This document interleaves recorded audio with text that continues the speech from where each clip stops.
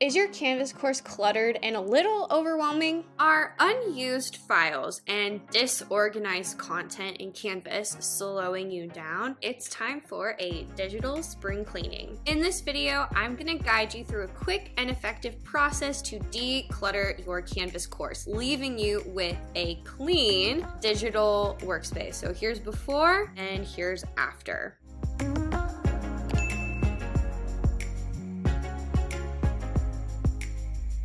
First, start by creating a new Sandbox course. So I'm going to come over here and type in Sandbox course and then the title of the current course that I want to clean up, which is Science 8.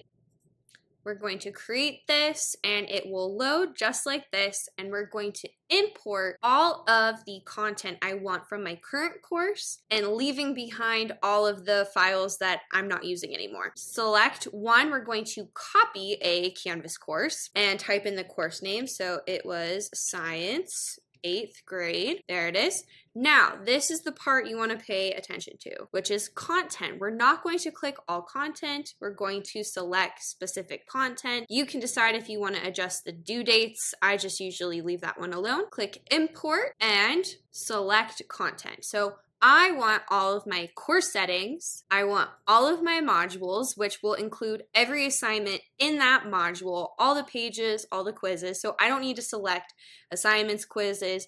I do need to select question banks to ensure my quizzes, and I'm talking here classic quizzes. Sorry for those of you who are using new quizzes. All of my classic question banks to come over. And then the last thing that I'm probably going to grab is my home page, because that isn't attached to a module. So I'm going to scroll down until I see, there it is, home page. And let's just review real quick everything else. I'm also going to add announcements and rubrics, and I should be good. Everything else that I really want, which is in my modules, should come over in terms of all this other stuff you see here. So let's click select content. It's going to load. This is the longest part, is just waiting for everything to load. All right, this is the Sandbox course. My homepage is loaded. When I click on modules, all of my modules are here, and you'll notice